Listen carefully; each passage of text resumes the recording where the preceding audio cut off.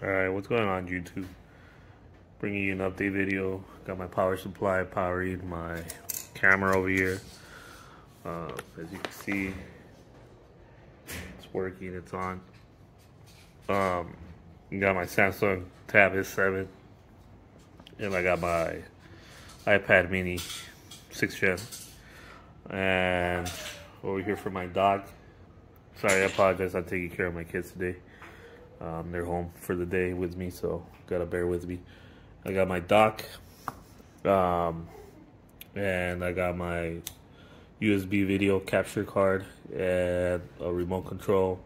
This I'll talk about later. You don't really need to pay attention for that. I'm just trying to demonstrate how the camera works and how I couldn't get it to work on iOS because iOS frankly sucks. It's not that it sucks, it's just they try to emphasize how much control they have over the security. Sorry, English is hard right now when my kids distracting me. You know. Bear with me. I know you're gonna hear a lot of background. I'm sorry, guys. So let me just get started. So this is a pass-through device, so I could be charging it. Let me get that plug. For the purpose of this video, I'm not gonna be charging it. So this is a pass-through port which provides power to the whole device. And then it also allows you, so for instance here I'm not currently charging. Oof, let me zoom in and there you go. I'm not currently charging, right? So I'll plug it in. Two things are gonna happen. Camera's gonna come up, you get your charging, your USB connection, and then your power charge. So technically it's doing pass-through charging. I mean, here you see the reverse camera, which is over here. Let me wave at it. And it's pulling it up. Unfortunately for Apple restrictions, I already talked to two of the more popular USB camera apps on iOS, and they said that due to limitations of the system implemented by Apple, you're not allowed to automatically open or automatically close apps, you know, upon inaction detection or lack of detection, you know, which you would need to disconnect or connect, you know.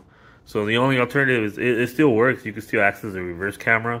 It's just gonna be manual. So say you're playing music, you know, for example, let's go to Amazon Music. I'm not gonna play anything just for copyright purposes, but let's say you're playing something, then you know you're gonna have to go to your apps and then tap in your reverse camera to look at the reverse. So you could have access to your reverse camera. It's just not how it works on Android. So for comparison's sake and trying to keep this video short, I'm just gonna jump over. So as of right now, that's what I'm gonna tell you. USB cameras do work. You could plug in your reverse camera. It's just not gonna launch automatically how you could set it up on Android. So now let me go show you Android. Let's get out of here. Let me lock this to keep from distracting, and let's go over here. Actually, I'm not gonna plug it in yet. I'm gonna unlock it and show you, because also another thing that I noticed, I couldn't get audio and video to be playing at the same time on this one, which you're able to get on the Android. So for that example, I'm gonna put some non-copyright music. Let's go ahead and play this, so I don't get copyright. All right. So you have that playing on full screen. And we're gonna go ahead and plug in the USB. Let me set the camera so you guys can see it. Alright, so we're plugging the USB now. There it goes. Charging. I didn't do anything. It just came up. Alright, so let me bring it another angle. So that's the camera auto launching.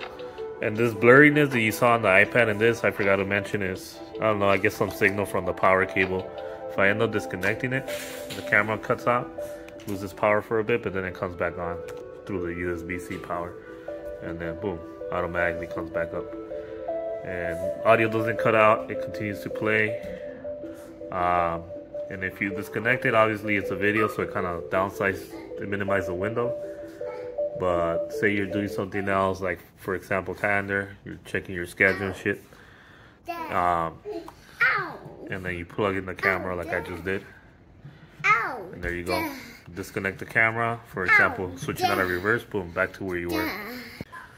And yeah, so let's let's try to rush through this. So that's how it works on Android, pretty flawlessly. I like it. So what I'm trying to say, like you guys are saying, well, you're just unplugging and then replugging the USB. So that's the USB losing power, right? And then you can connect it and make it gain power, right?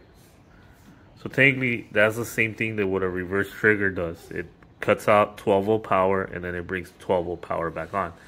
So me simulating this being cut, right? Let me wide angle. So this is me unplugging it. Boom, back to what you were doing. Me plugging it in. That's you putting it in reverse. Boom, reverse camera comes up, right? So now if I unplug it, we're back to where we were. So that seamless interaction between this USB dock and the tablet is what I would want to have for this Apple iPad mini, but for security reasons, they don't let you access that system level control on the iPad as they do on Android. So for that reason, this, I'm gonna have to scrap this plan, sell this back because I don't really need it. Just wanted to get it going, but if anybody wants it, 280 shipping, we will calculate it. But anyways, yeah, so that's how that would work on here. And if you're asking, well, are you gonna be unplugging it and plugging it back in? No. What I'm gonna do is I'm gonna have a USB jumper from plugged in here and a female plugged into this. I'm gonna cut that wire, take out or separate from the pack, the power wire, cut it, get rid of the one coming from this side, and then run my reverse trigger into the positive to give this power when the reverse light is triggered. And that will simulate technically the same thing as plugging it in and plugging it and unplugging it. So it'll get power when the reverse light is on, and it'll lose power when it's off. So it'll technically do the same thing as, you know, it is doing right now with me plugging it in and plugging it out. But yeah, so I don't want to make this video too long, because that's in theory what I'm gonna be doing, and that's how that would work. If you need any further, if you need any further, if you need any further explanation of that, maybe you should talk to somebody that knows a little bit about 12-volt wiring, because it's very simple. You might need to have a 5-volt step down. I haven't gotten that far, but I mean that's a worst case scenario to get this to work. But it's very, you could accomplish it easily. Is what I'm trying to get to. So that's not the hard part. This is the hardest part is figuring all this out, and this is the simplest part. Now, for purposes of sharing the app that I'm using, let me unplug this. The app that I'm using is NextCam, which is okay. All right, son, you gotta wait. You can't use it right now. I know you're laughing, but it's not funny. So that's the app that I'm using. That's the logo. Let me get the name of it. There it is, NextCam. And that one has features to set up automatic launch and automatic close when camera is detected or not detected. So that's the app that I'm using, and that's the app that I recommend for you guys to use.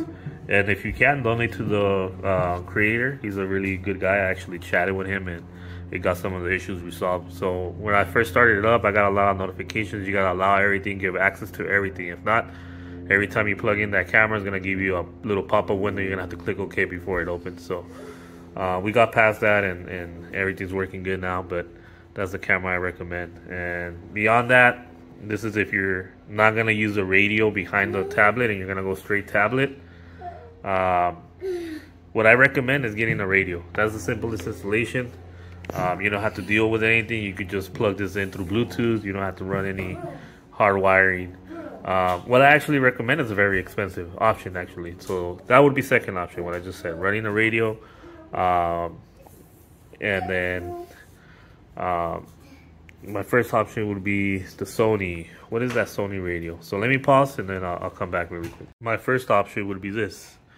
The Sony Audio RSX GS9.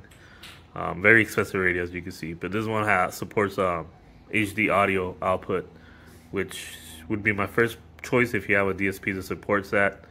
I already have all that. That would be a great option for me. It's just I don't feel like shelling out 1,100 for a radio, so I'm not even going with this route. But this would be your best, you know, high quality sound if you're trying to get it directly from the radio. I mean, from the Android tablet, going into this radio and touch link out to a DSP.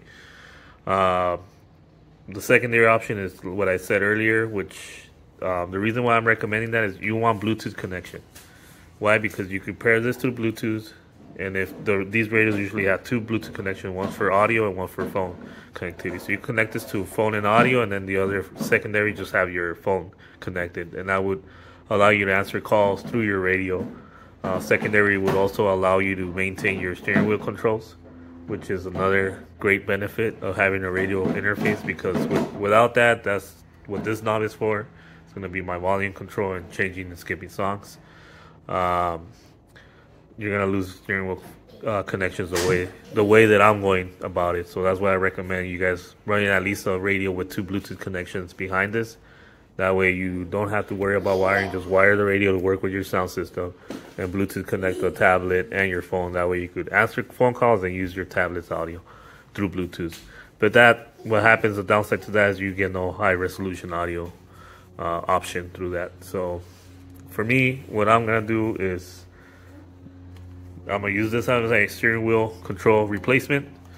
And I'm going to use this to pull HDMI output from this dock and convert it to Toslink single out or optical out, and plug that into my DSP and control everything. So my tablet is going to be my head unit, is going to be everything. The things I'm giving up is receiving Bluetooth phone calls and steering wheel controls.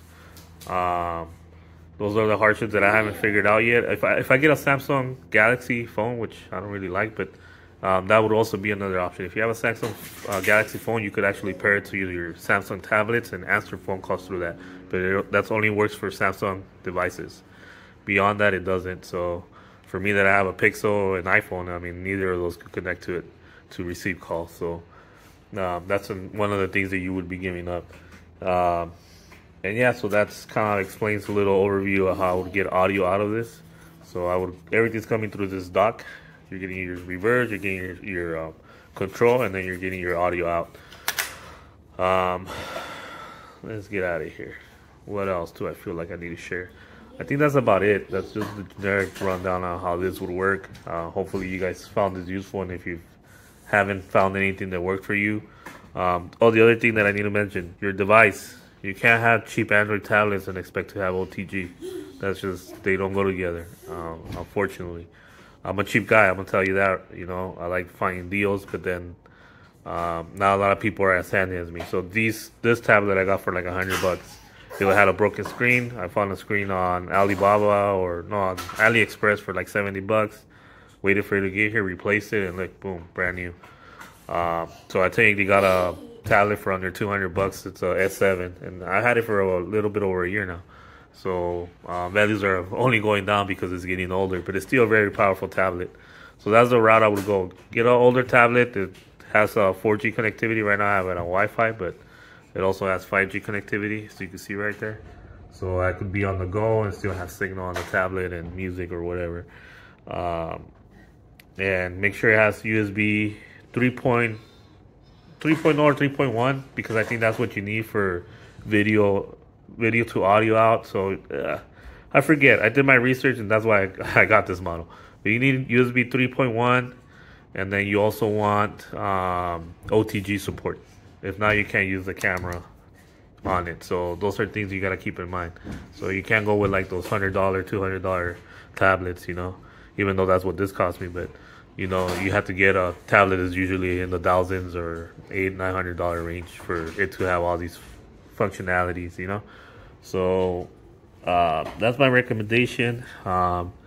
If you're trying to do a dash mod, I'm gonna get started soon on doing the fiberglass resin, because I did the other one and then I left it outside and it got all weathered and it just looks like shit now. So I'm gonna make a new one, get it formatted to this, extend it a little bit so I could do the push in and, you know, slide out method, and I'll kind of document all that for you guys.